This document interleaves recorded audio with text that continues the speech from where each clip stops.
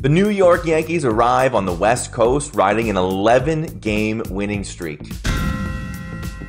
No team in baseball has been hotter than the New York Yankees. They've used an 11-game winning streak to move all the way up the standings to that top wild card position. The Oakland Athletics, on the other hand, they've lost 4 straight, and they are a game and a half back of the Red Sox for the second wild card spot. The Yankees have scored 17 runs in their last 3 games and 4 or more runs in 6 straight.